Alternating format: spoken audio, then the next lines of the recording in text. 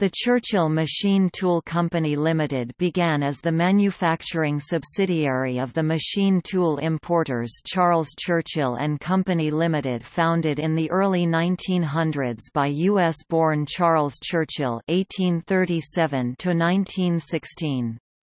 Created out of the personal bankruptcy of Charles Churchill, the company developed to become one of the largest British importers of machine tools from the United States and a major manufacturer of such tools, initially under license and later of its own development.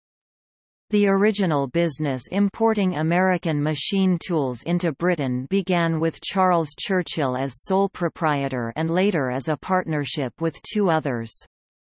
It became a limited company in 1889. In 1906 a separate company, the Churchill Machine Tool Co. Limited, was established with the purpose of adapting tools imported by Charles Churchill & Co.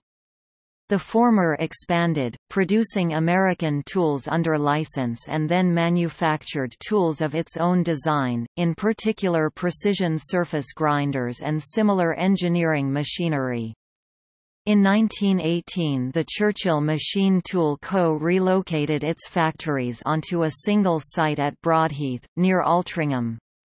The two companies initially remained closely linked, with common chairman and board members, including Arthur Chamberlain. In the early 1930s a series of board disagreements within Charles Churchill & Co. led to Arthur Chamberlain resigning as chairman of that company. He remained chairman of the Churchill Machine Tool Co., and the two companies diverged. Charles Churchill & Co. changed from a sales organization to become a manufacturer. Thereafter, both companies manufactured machine tooling, and Charles Churchill & Co. became a group of companies. By the 1960s significant rationalisation took place in British manufacturing, with companies merging or being taken over in an attempt to achieve benefits from economies of scale and pooled resources. The Churchill Machine Tool Co. was taken over by the Birmingham Small Arms Company, which merged with Alfred Herbert Limited, with production moving to Coventry. Coincidentally, Charles Churchill & Co. was taken over by Tube Investments (TI). The Churchill Machine Tool Co. ceased trading in the early 1970s along with several other companies in the Alfred Herbert Group, during a period of huge contraction of the manufacturing sector in Britain's economy. A part of the Charles Churchill & Co. Group became Matrix Churchill through a convoluted corporate process.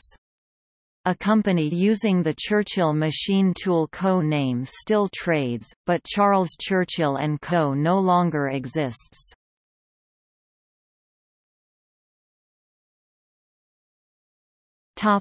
History.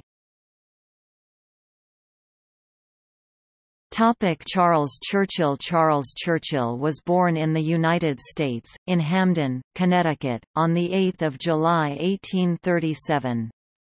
His father was Willis Churchill, described as a mechanic of rare ability, original in the style of his goods and in his process of manufacture, who had been manufacturing brass surgical instruments at a time when such instruments were all imported to the United States. Willis Churchill founded a factory manufacturing auger drill bits which was so locally prominent that the area of Hamden in which it was situated was called Augerville. Charles worked in his father's auger manufacturing business, but when Willis went to London in 1861 to supervise the installation of wire covering machinery being exported by Thompson, Langdon & Co. of New York City, Charles soon followed and, once there, spotted a business opportunity for himself as he saw the interest that the U.S. made equipment generated.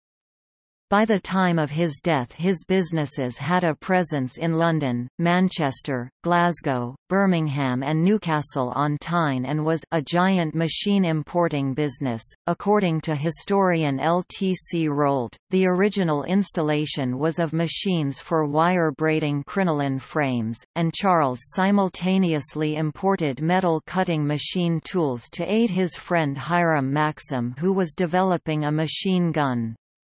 This is a moot point. The Maxim gun was not developed for a further 20 years, and it is unlikely that Maxim was in England during the 1860s. However, the Gatling gun was patented in 1862. Rolt claimed that Charles Churchill and Co. began trading in 1865 as importers of engineering tools and is thought to have imported the first examples of Morse tapered twist drills, self-centering drill chucks manufactured by Cushman, and handheld micrometers into the UK. According to Floud, he imported agricultural implements and other non-engineering items at this time.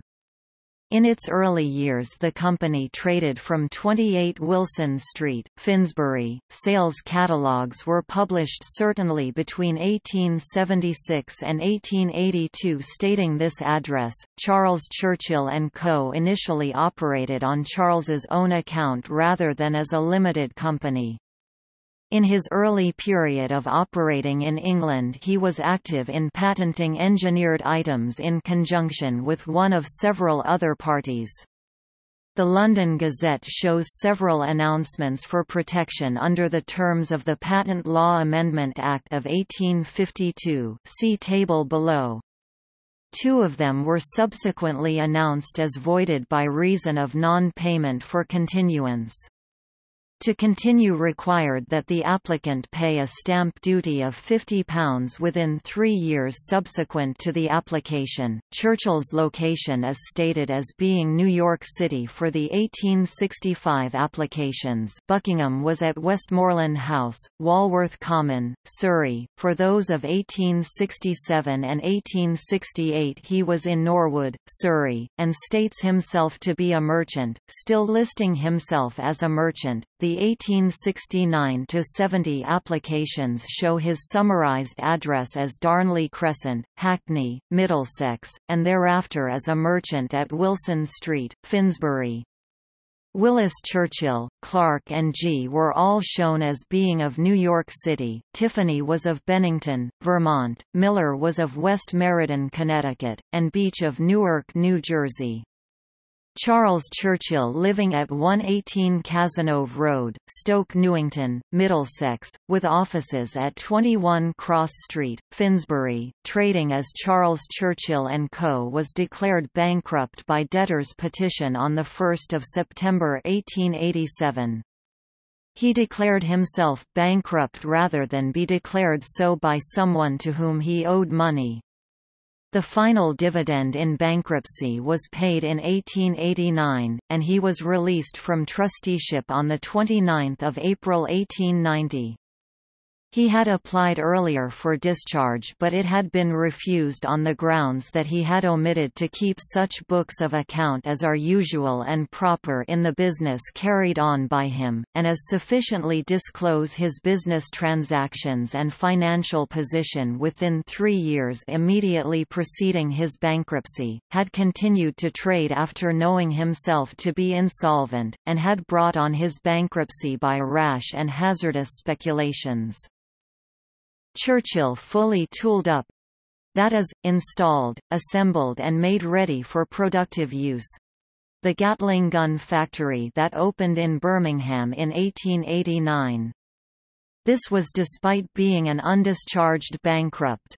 He had formed a partnership with his son, Charles Henry Churchill, and in 1888 he obtained another partner when John William Wright Gabriel disposed of his family's interest in a drugs manufacturer, Gabriel and Troke, and joined the Churchills. This partnership may explain how he was able to complete the work in Birmingham despite his financial status. Despite the assertion by biographer David Jeremy that J. W. W. Gabriel disposed of the drug's manufacturing interest, a notice in the London Gazette for 1885 shows his father, John Wilde Gabriel, ending a partnership with Troke, and that Troke then formed a similar arrangement with another person. Early years as a limited company. In 1889 the partnership was transformed into a limited company, Charles Churchill & Co. Limited, company registration number 29931. There followed a period of exceptional growth, and in 1896 a dividend of 230% was paid on the company's share capital of £5,500. In an interview in the U.S. towards the end of 1896, Churchill explained that for the financial year ending 1 September 1896 sales were £110,000, and the order book value was £30,000. He attributed much of the exceptional growth of that year to the boom in bicycling and the consequent demand for automatic screw machines and similar machinery, and commented that he had placed orders for between 15 million and 18 million steel balls and that gas furnaces were selling well. He explained that there was little competition for the imported machinery, not even a manufacturer of chucks, as far as he was aware, because English firms seemed reluctant to even copy U.S. designs, partly because of the Englishman's desire to have and to embody his own ideas and to what they perceived to be the high capital costs of setting up production given the price at which U.S. machinery was sold there. A few years later he did just that. He commented in 1901 that what he called the hump, caused by the bicycling bubble, needed to be put into context. Growth in the trade had been steady for the company both before and since that time. This period of British-US engineering development has been the subject of analysis by economic historians. S. B. Saul, writing in 1960, determined that British engineering and its methods were advanced in spheres such as the manufacture of textile machinery but less so in that of light machine tools and the machinery of mass production. He argued that in these areas the response by British manufacturers to imports from the U.S. belatedly matured, so their influence permeated back through the whole engineering trade and began a rejuvenation of old fossilized trades in the 1890s. He broadly agreed with the contemporary opinion of Churchill that the adoption of U.S. methods was slow in the light machine tools sector primarily because there was a perceived lack of demand and return on investment to excite the interest of British engineers.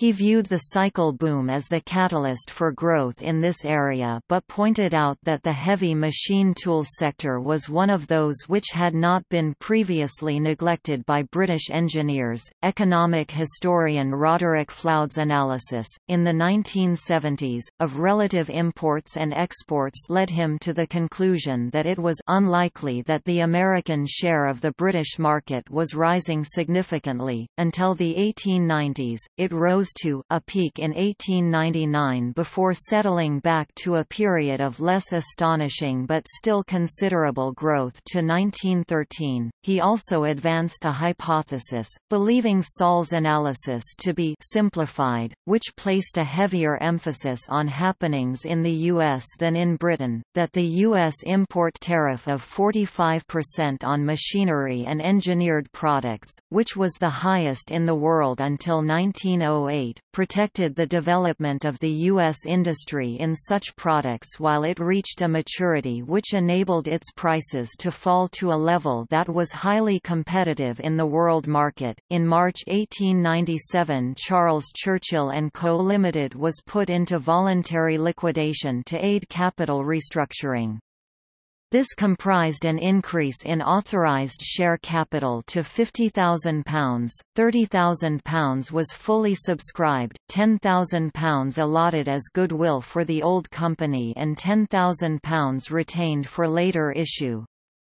Within 2 years the company advertised with contact addresses at 2–10 Albert Street in Birmingham, 5 Cross Street in Manchester and 52 Bothwell Street, Glasgow, and its main office at 9–15 Leonard Street, Finsbury.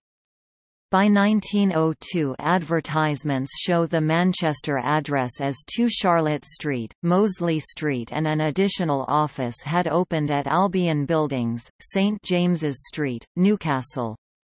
There were more than 30 employees at the London premises and 8 or 9 in Birmingham. The capital restructuring also saw the addition of Herbert Chamberlain, brother of Joseph Chamberlain, to the board of directors. He was well connected in business terms as well as politically, having interests in Birmingham's Small Arms Company (BSA), among other things.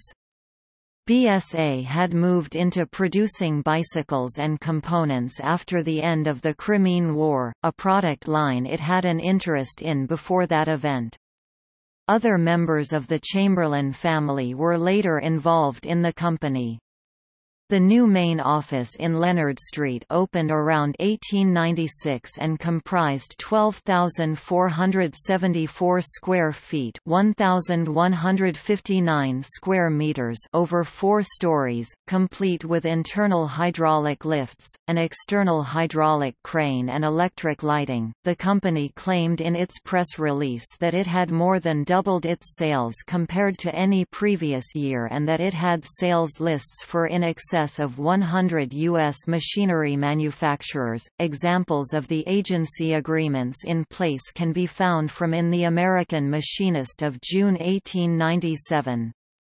They include, the Hamilton Machine Tool Company of Ohio, who were advertising a 16 inches sliding head drill, Baker Bros of Toledo, Ohio, advertising a combined sprocket turning and boring machine, Flather & Co., Nashua, New Hampshire, lathes, Warner & Swazi, Cleveland, Ohio, turret engine lathes, Chas.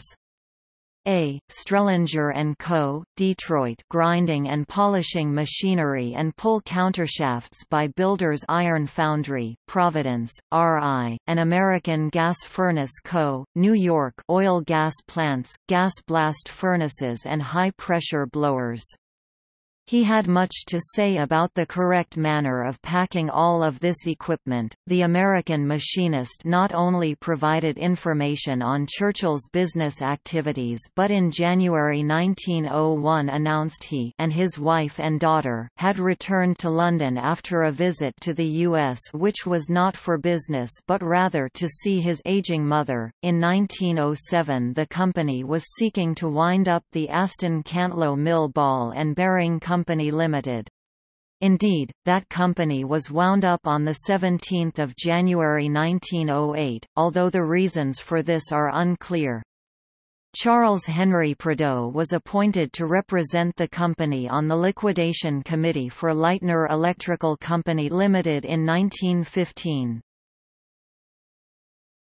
Expansion. In 1901 Churchill bought a factory in Griffin Court, Chapel Street, Salford, initially as a facility to tool up the imported machinery.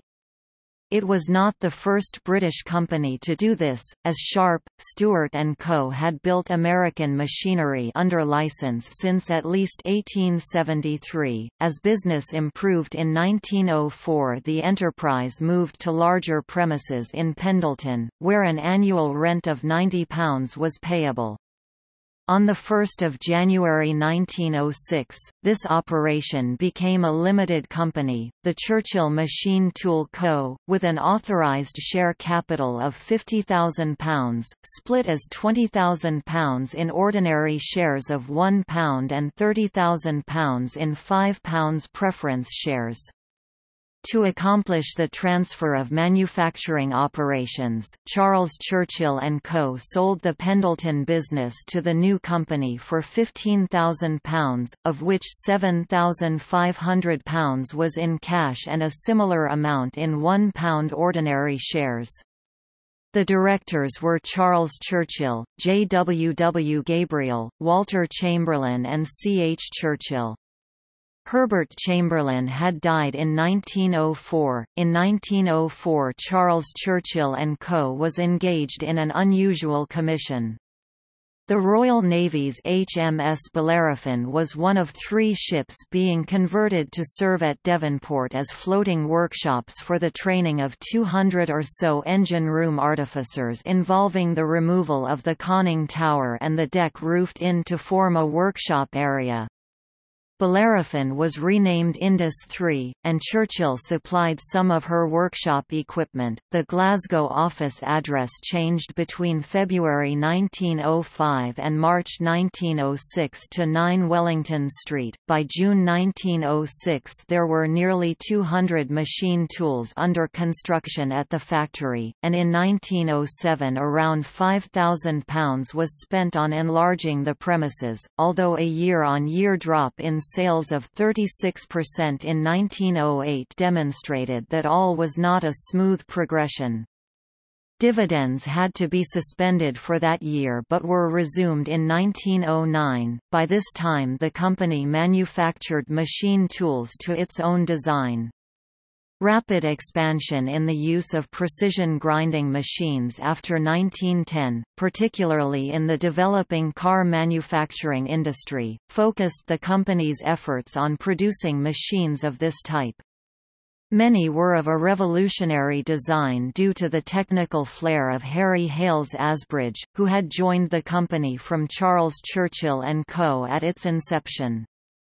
A large plane grinding machine, with a 50-inch (130 centimeters) swing, built and installed in Sheffield, remained in service at least until the 1990s and was used primarily to grind the journals of large crankshafts. Slater's Manchester, Salford and Suburban Directory of 1911 listed Charles Churchill and Co. Limited, manager Sidney H. March, at 6 Oxford Street and 7 Lower Mosley Street, as engineers and importers of American machinery and tools, and also the Churchill Machine Tool Co. Limited as engineers and manufacturers of machine and small tools, at 107 Frederick Road, Pendleton, the address of Charles Churchill and Co.'s works.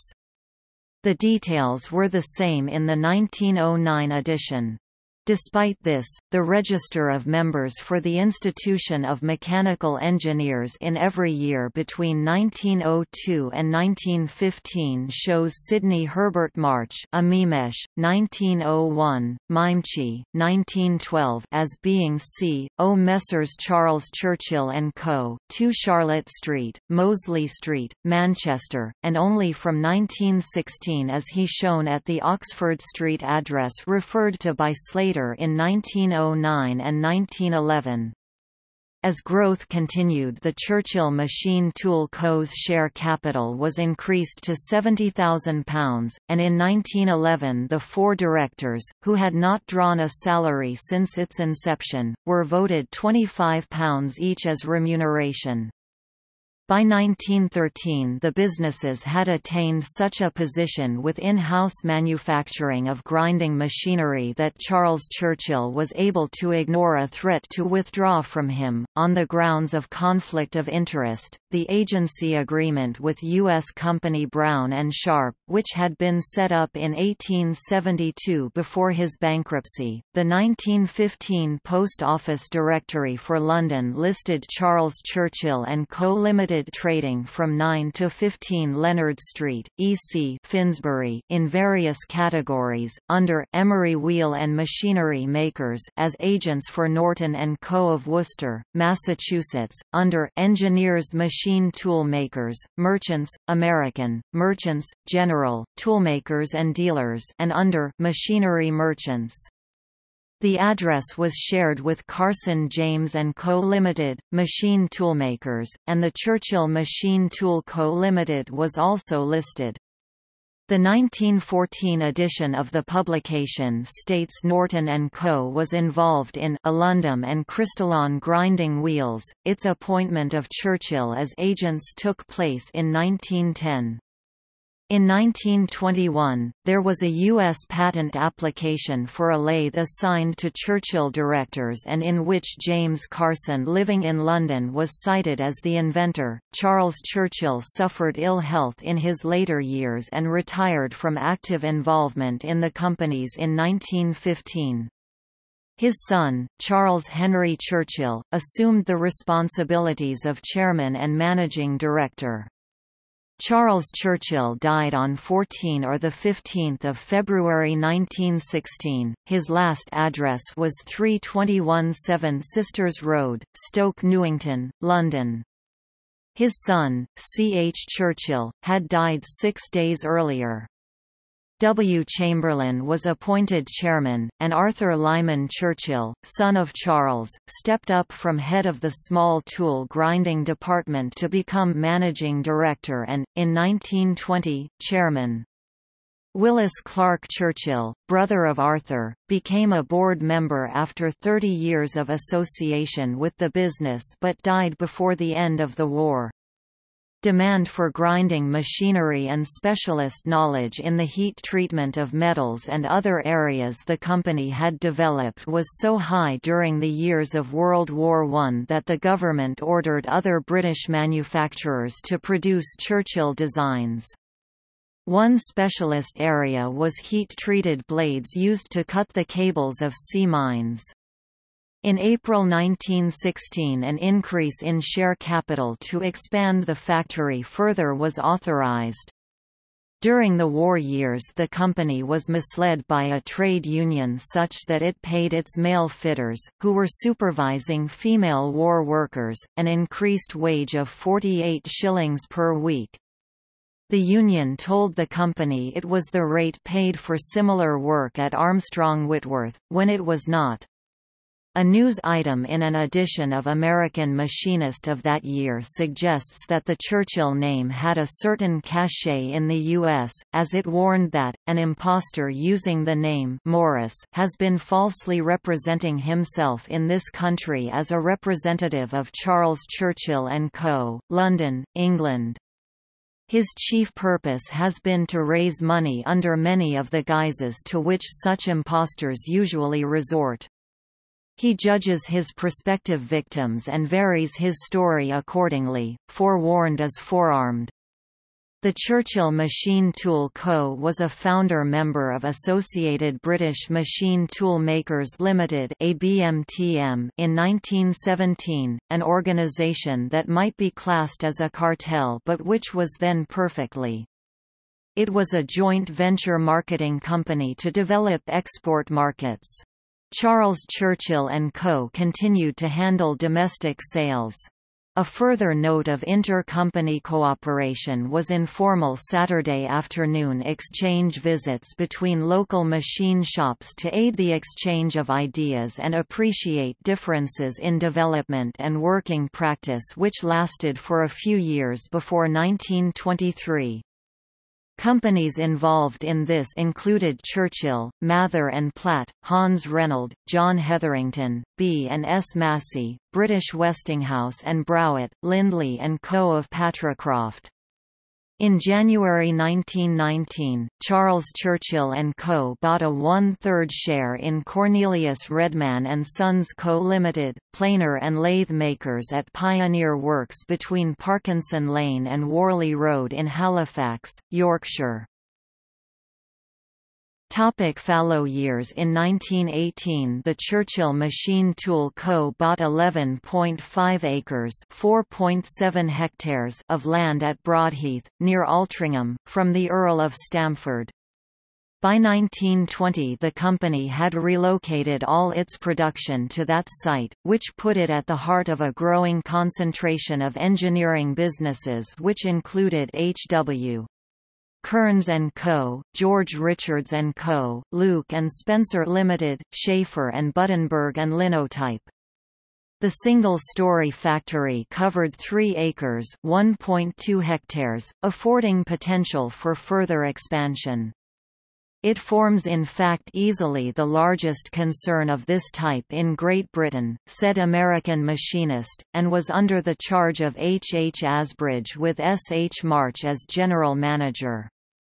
Mach's business address according to the Institute of Mechanical Engineers register in 1922 was Albion Street, Gaythorne, Manchester, and Fred Garbett Anderson, a Memesh, was at the Oxford Street address. The address for Asbridge, who was Mimechie, was Broadheath. In 1920 Charles Churchill and Co. participated in a machine tool exhibition at the Olympia Exhibition Centre in London between 4 and 25 September involving many manufacturers and agents.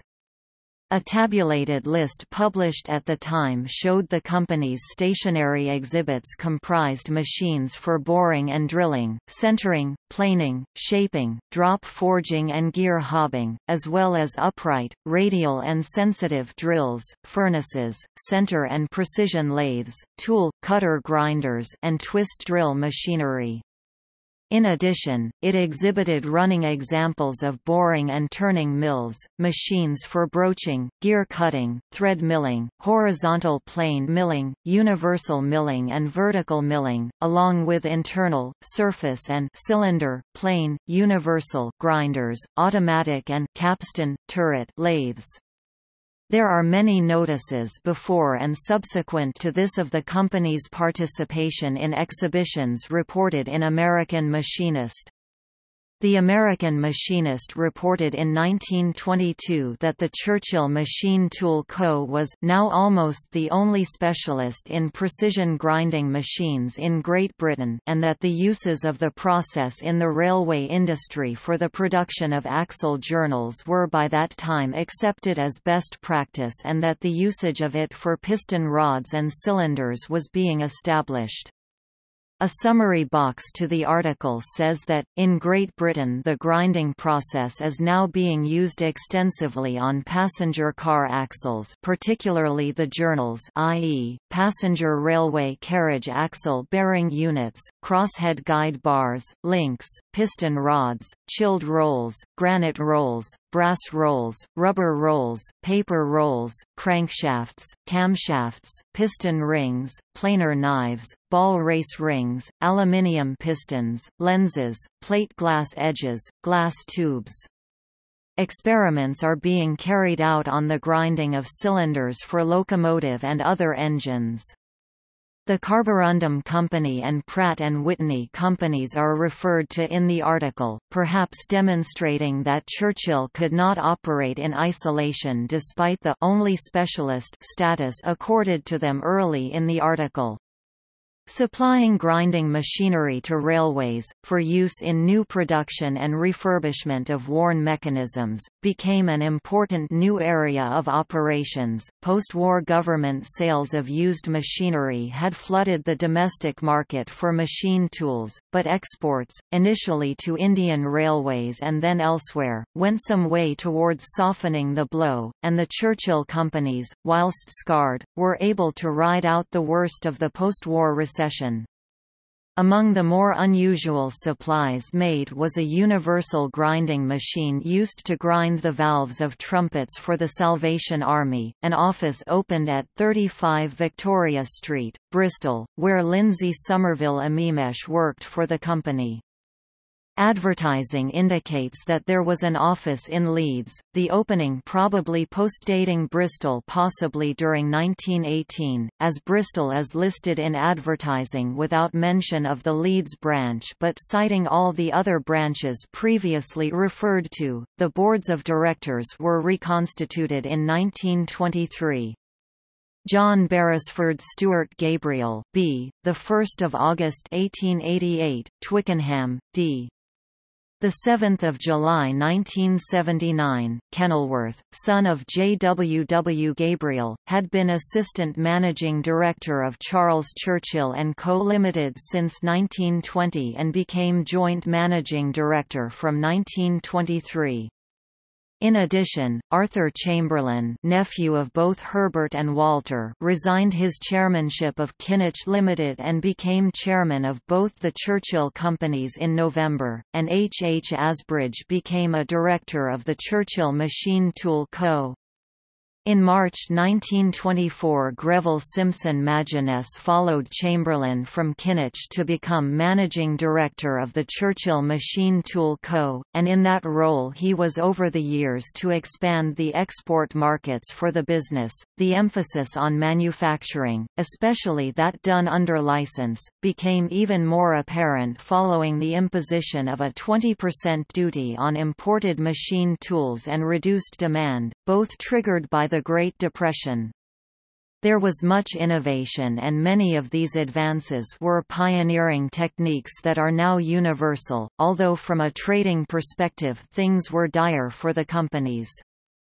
In particular, the Churchill Machine Tool Co. successfully harnessed the utility of hydraulics in many aspects of its machinery and developed a cambering mechanism for grinding rollers used in, for example, the paper industry.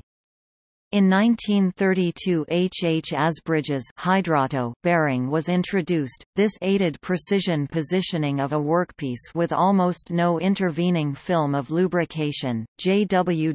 Gabriel became sole managing director in 1932. The directors had been for some years working with the Cincinnati Milling Machine Co., of which Gabriel had been an employee before World War I, and in 1933 Cincinnati established an English subsidiary, with Gabriel as chairman.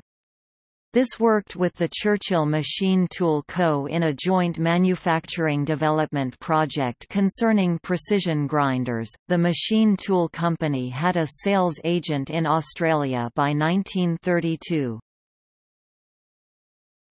Reorganisation. Chamberlain resigned as chairman of Charles Churchill & Co. amid a series of board disagreements in 1934. He took control of the Churchill Machine Tool Co. and, with Mageness as managing director, in December of that year embarked on a scheme to expand production and replace obsolete machinery, some of it over 20 years old, in an attempt to achieve an average output figure of £40,000 per month.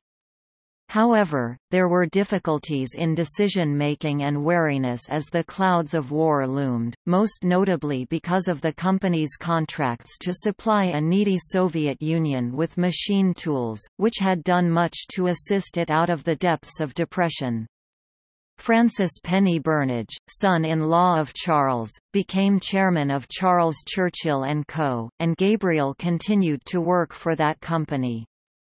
They moved quickly to add manufacturing capacity to what would otherwise have been just a sales organization. In December 1934, the company took over Cornelius Redman and Sons, renaming it Churchill Redman Limited.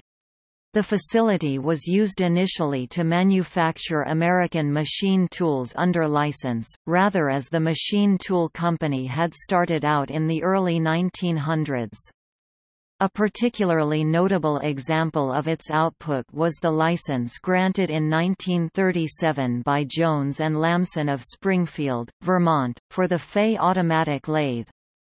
It was to become a pattern for Gabriel to orchestrate takeovers of other companies but not subsume them. They would have their own management team and retain a separate corporate identity. Up to this point, the Redman investment had not been a notable success. In the decade to 1934, despite an additional capital injection by Churchill, the business had made losses in half of the years, and in only one of the other years had it made any more than a modest profit.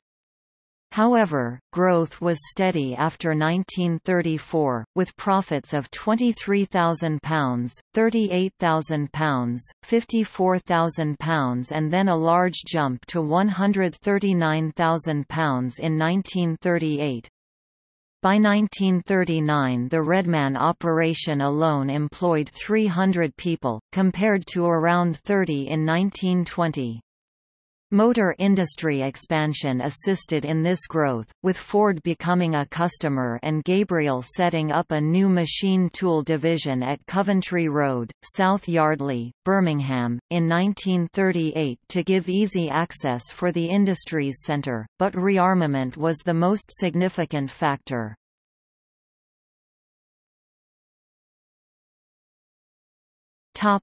Subsequent history, the Churchill Machine Tool Co. Despite manufacturing developments, the Churchill Machine Tool Co. experienced a lean period from 1921 to 1934, being unable to distribute a dividend on its ordinary share capital. The commencement of European rearmament from 1935 is given as the cause of a dramatic turnaround in fortunes. A dividend of 12% was paid in that year, in the following year it was quadrupled and there was a special dividend of 125%. An adjustment to the share capital was made, and in 1938 the dividend was 40%, with an additional scrip bonus of 33.3%. There was a subsequent fall in the yield to 30%, but in cash terms, allowing for capital restructuring, the payment remained the same. The economic historians Roger Lloyd-Jones and Murden Lewis have analyzed the company's minute books to derive the following information on profits during the interwar period. A further example of how innovatory the company could be is apparent in 1936, when it introduced the first electronics for control of precision grinding machines, this being a timing device. Although there is no evidence of industrial unrest targeted at Churchill's activities until the 1970s, there was concern about the possibility during the interwar years, and the probability of none occurring at all is unlikely. The Economic League was established as a right-wing organization, consisting mainly of employers, to counteract the rise in communist and socialist propaganda and its associated activities during the Great War. Support for the League was particularly strong among the engineering companies in the Manchester area.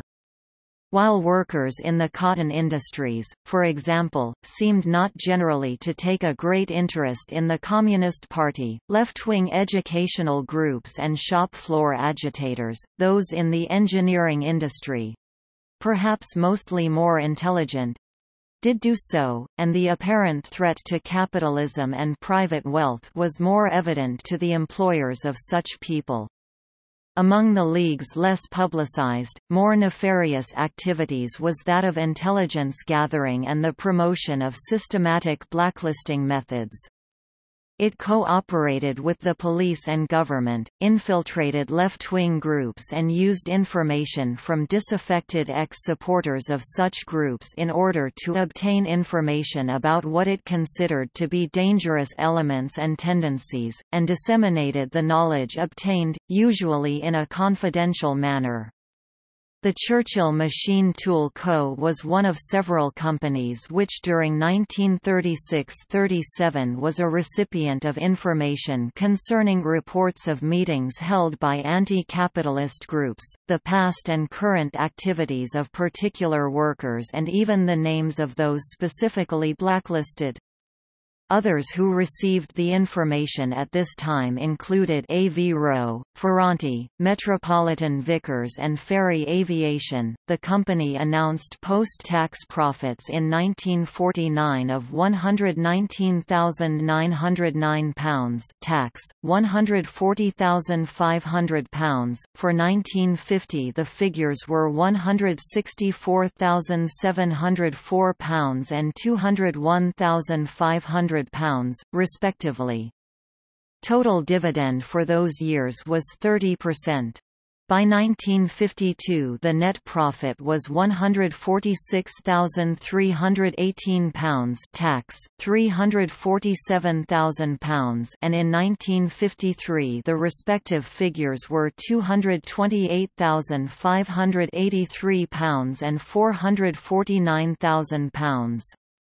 The dividend for both of these years was 20%, but in 1953 there was also a special distribution of 2d share for capital profits of £17,810 from sale of investments. The company self-published its history for its Golden Jubilee year of 1956, The Story of the Churchill Machine Tool Co., Limited, A History of Precision Grinding. In 1959 the Churchill Machine Tool Co. entered into an agreement to export its products to the U.S.-based company LaPointe Machine Co., a company for which in earlier years it had held the Great Britain agency. In 1958 the chairman, Sir Greville Magennis, who was also chairman of Roneo Limited, reported that the two businesses combined had a workforce of at least 1,227 people. He was deputy chairman of Tube Investments (TI), but had handed over the managing director's role at Churchill to E. W. Honeysett in 1953. The company was bought by BSA in 1961 at a cost of £8.5 million and became known in legal terms as BSA Churchill Machine Tools Limited. In October 1962 H. G. Sturgeon, OB, previously managing director at de Havilland Aircraft, was appointed to the same position at Churchill. He moved on in 1964 to become managing director of the BSA Group's motorcycle division. In 1966 Churchill merged in a joint venture agreement with Alfred Herbert and became part of Herbert BSA Limited, the intention being that the combined concerns would gain benefits from rationalization and symbiosis of their activities. The general expectation, held also by the Department of Trade and Industry and the stock market, of rewards from the venture did not materialize and BSA sold its entire holding in August 1971, writing off £6.9 million as a consequence of the need to have cash in hand to address issues elsewhere in its activities. The UK economy was contracting by the early 1970s, and engineering businesses were rationalising their operations on a scale which raised many comments in Parliament and elsewhere. The ratio of unemployment to vacancies in engineering and the allied trades at June 1970 was more or less 1:1, but by September 1971 it was 5:1, i.e., 5 people unemployed in the sector for every job available.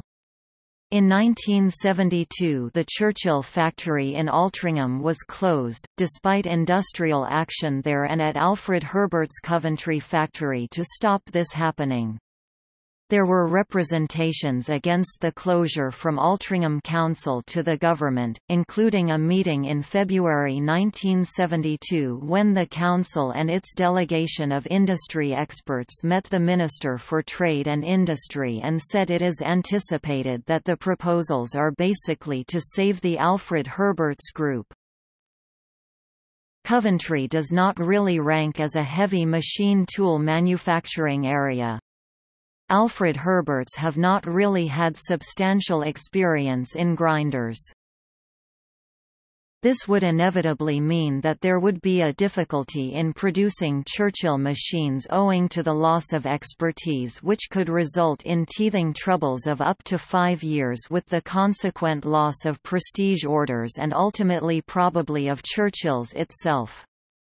This could hardly achieve the object that they had in mind of increasing the workload at Edgewick, Coventry. It was said in Parliament that 1,000 people were made redundant and that in Manchester 500 machine tool fitters were now chasing 10 jobs. Production moved to Coventry as the parent group. Herbert faced losses of £4 million, although Churchill had an order book of £2.25 million that could provide sufficient work to keep its 1,100 workforce in jobs through to 1974. Order book value aside, it was also said in Parliament that Churchill had lost over £1 million in the previous 2 years. The Churchill Machine Tool Co. was put into members' voluntary liquidation on 25 October 1973 with several other companies in the Herbert Group. The company's name resurfaced only to be put into voluntary liquidation again on 15 March 1985. The winding up resolutions on both these occasions occurred at meetings held at Canal Road, Coventry, although the appointed people were different.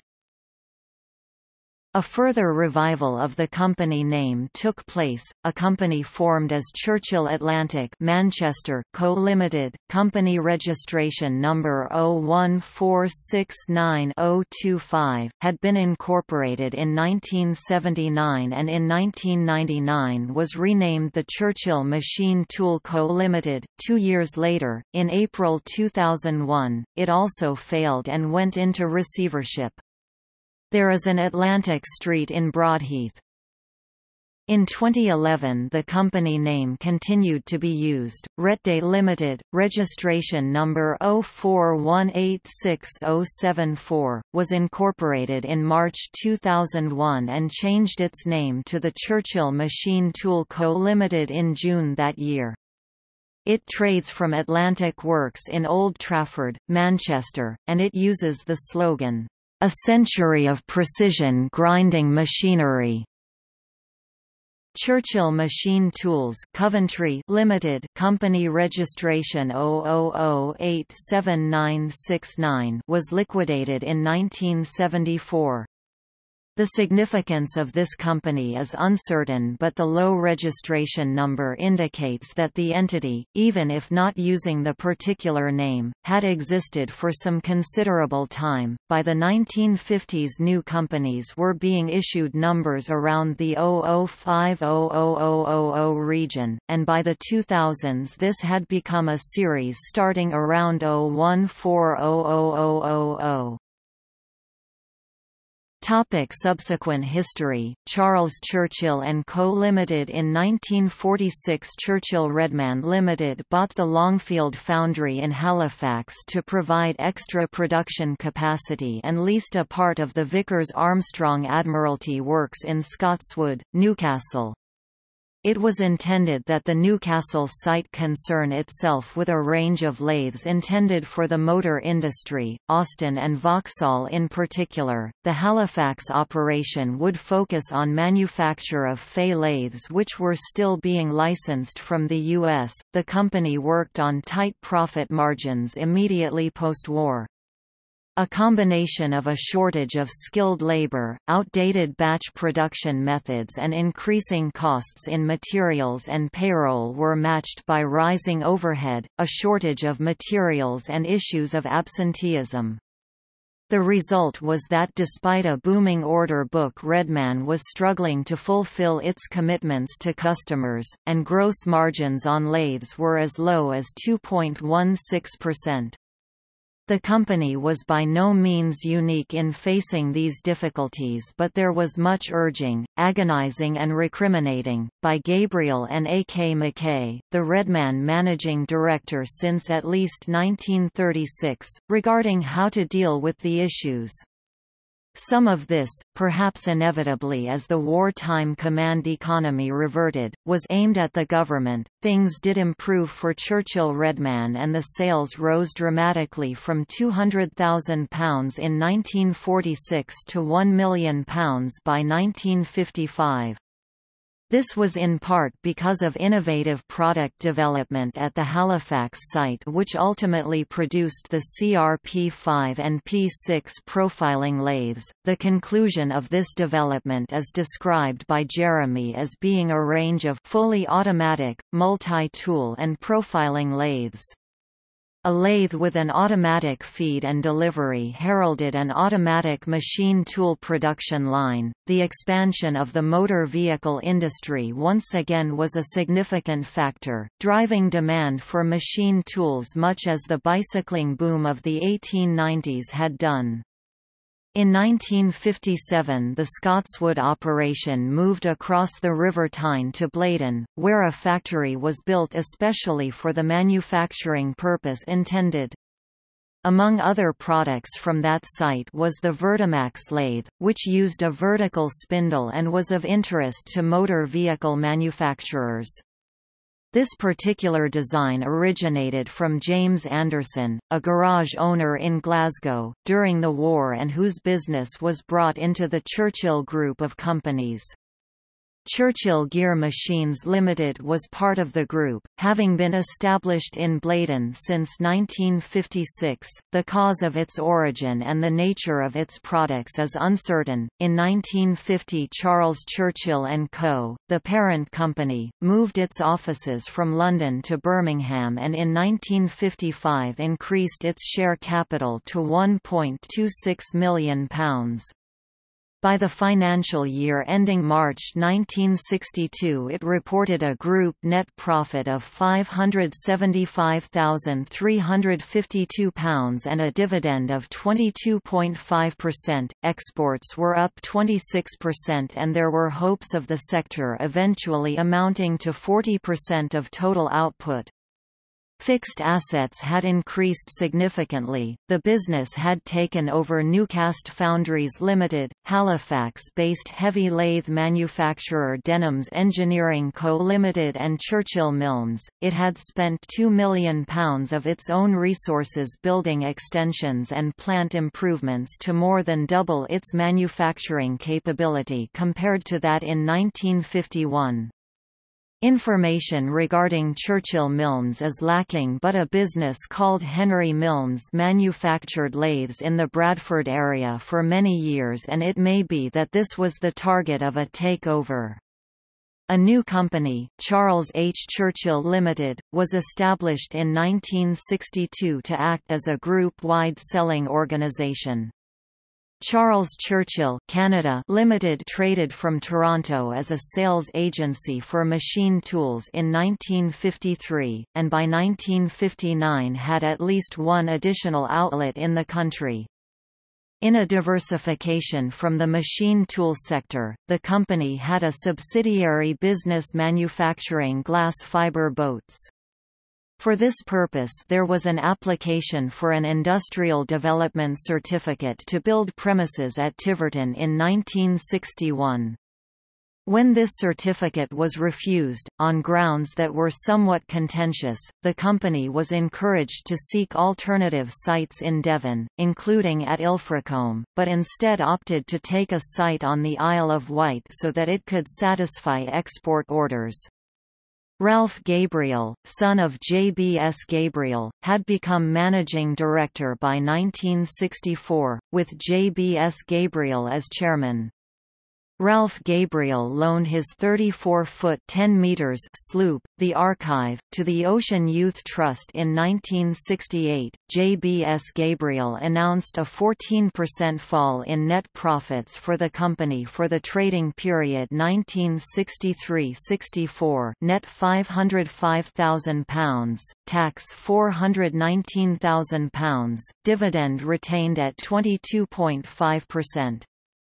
Despite this, the group was among the biggest machine tool organizations in the world, employing 2,000 people and having sales of £14 million. The company celebrated its centenary by commissioning a book detailing its history from 1865 to 1965.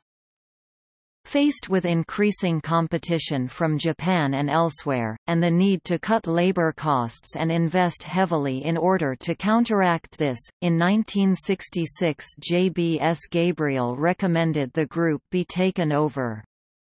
TI made an offer to buy the company and its subsidiaries for the sterling equivalent of $30 million, and in 1967, as a TI company and with the Gabriels no longer involved, it announced an export order of gear processing machine tools to the USSR worth £1.8 million. In 1968, the Applied Research and Development division of the company based in Daventry, demonstrated the first use of control tapes prepared by computer to control a lathe, a significant milestone in the development of CNC. This project was developed in conjunction with IBM. In 1972, all production at Churchill Redman in Halifax moved to Blaydon with the consequent loss of 350 jobs. This formed a part of TI's many rationalization measures taken in the late 1960s and early 1970s, and the closure was explained as being due to the desire for greater productivity and a recognition of the low sales generated at the site. A Churchill factory at Bedford, which had been operating since 1967, was closed at this time. Companies House has archived its information relating to the name changes ** and for the companies for which no detail is provided. It is notable that two of the companies listed, C. Redman, Churchill Redman and Charles Churchill Limited, which has also lost its & Co. Both acquired new registration numbers in March 1956. Recognition. Charles Churchill & Co. was awarded the Queen's Award to Industry for export achievement, and for technological innovation in machine tools by the Applied Research and Development Division, Churchill Gear Machines Limited, and Churchill Redman Limited in 1966. The Churchill Machine Tool Co. was awarded the Queen's Award to Industry for export achievement and for technological innovation in air bearings in precision grinding machines in 1969. Les Roberts, sales director between 1968 and 1971, wrote a highly critical account of the actions of the Alfred Herbert Board of Directors and their contribution by a wide range of decisions to the demise of the company. His comments include that the export award was a dubious pleasure. Whether this award benefited the company in any way was open to question. What it did was to occupied much management time, cost money to publicize, and caused friction between Alfred Herbert, the parent company, and Churchill Machine Tools. The reason being, that the chairman of Alfred Herbert received a knighthood but the MD of Churchill had no reward at all. Among more obviously serious matters, Roberts pointed to the Herbert Board's imposition of a rule that shop floor employees, mostly if not all male, must wear pink uniforms as being typical of its distance from reality, fadism and tendency to make mountains of molehills.